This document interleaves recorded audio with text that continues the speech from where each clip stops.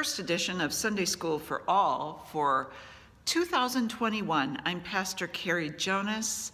I serve Living Hope Lutheran Church in Ettrick, Wisconsin, and I am seated here in the sanctuary of Living Hope. And this week, I want to talk about a holiday that we celebrated last Wednesday. It's called Epiphany. Epiphany is the day where we remember the three wise kings from far away, from the east, go in search of a king, a new king that they've heard of, a baby king, in a country far, far away. We know him as Jesus. They go to pay this new king honor. And in order to find him, they stop and visit another king, King Herod, and we'll hear about him in the story, and you'll kind of get a clue of what kind of guy he is. So let's listen to this story of Epiphany.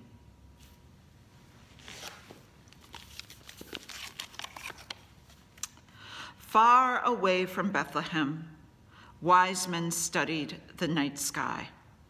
In the distance, they spotted a new star, bigger and brighter than all the rest. That bigger, brighter star means a new king is born, said one of the wise men. Let's go and find and welcome him. The wise men left on a long journey following the star. In Jerusalem, they went to meet King Herod. They told King Herod, "We're looking for the new king." But King Herod nervously said, "I don't know anything about a new king. What do you know?"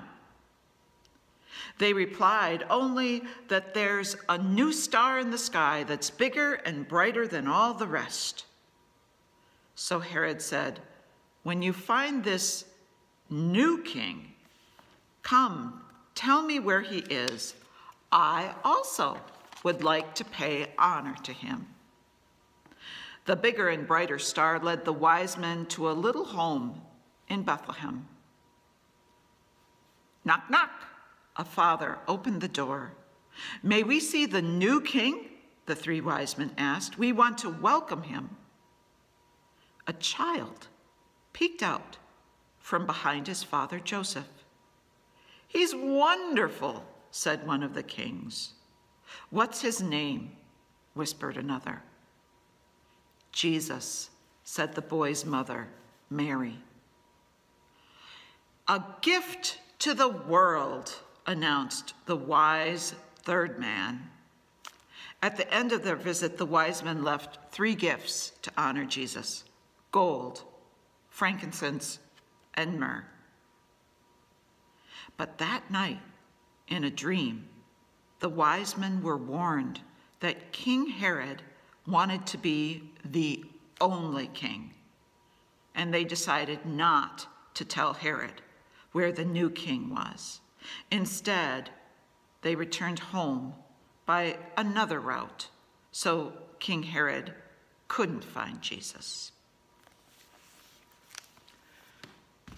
You maybe know some of that story.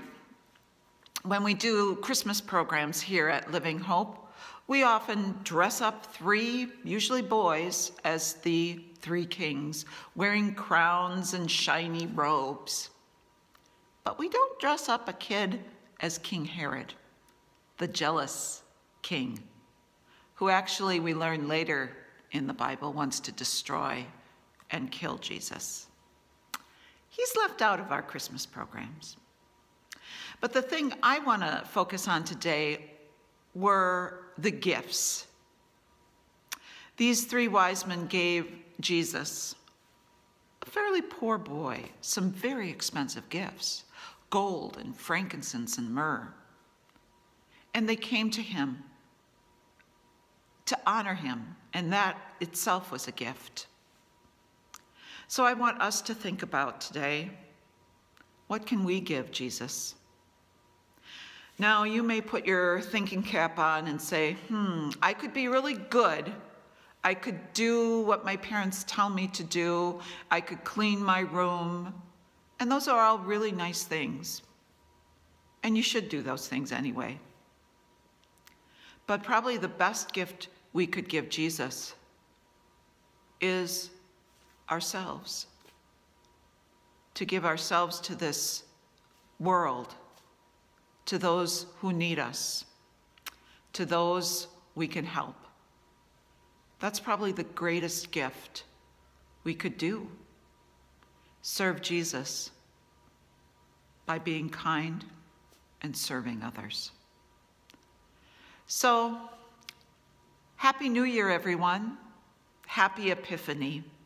God bless you, and I will see you again for another Sunday School for All.